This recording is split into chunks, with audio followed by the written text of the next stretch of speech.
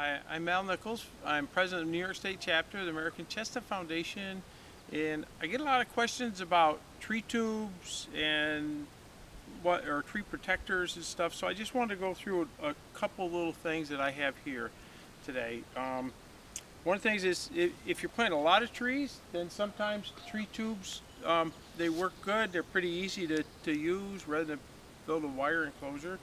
So I'm just going to show you a couple types that I've used. A couple of them that seem to work good.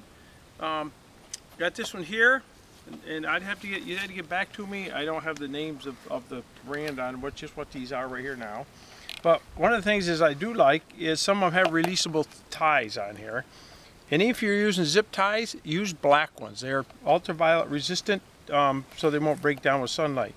But if you're using a tree tube, you need to have a good stake, because the tree is going to be flopsy, and until it gets out of the top of the tube, it's going to have to take a couple years after it gets out of the top until it gets strong enough to support itself. These seedlings down through here, I planted last fall. I direct planted them. And the reason I have so many of them close together is I plan on grafting onto these root stocks on these little seedlings here with blight resistant material, just to ramp up production of either stuff for grafting or for pollen production to distribute to members. So this little tree tube here, I'm going to take it off, and if you look at this seedling. Okay, this is seedling from this would have been a direct planted, and you can see how flopsy it is. It wouldn't start to support itself right here now, but it's growing good, and it's about 3 feet tall. So it's got some pretty good growth, and I have to say that also all these have a little bit of brown leaves down on the bottom.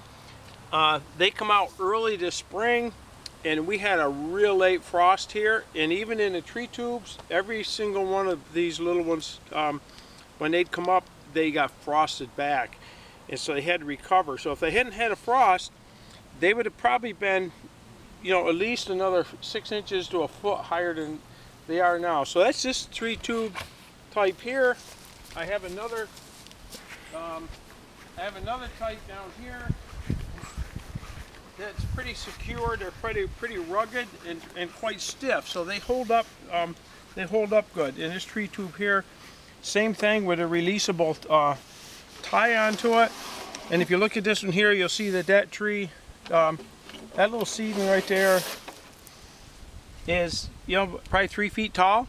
It's grown, got really good growth onto it, and that's from direct planting in the fall. And I will, I'm going to make a couple more videos, one on how I transplant and another one on direct planting. So that's, if you have any questions, you can give me a call or email me. I think it's both on my website and stuff there for the New York State chapter at the Chestnut Foundation, the American Chestnut Foundation website, and go to the New York State chapter and you can get my information on there. So if you have any questions, get in contact with me. These other trees behind me here are larger, older.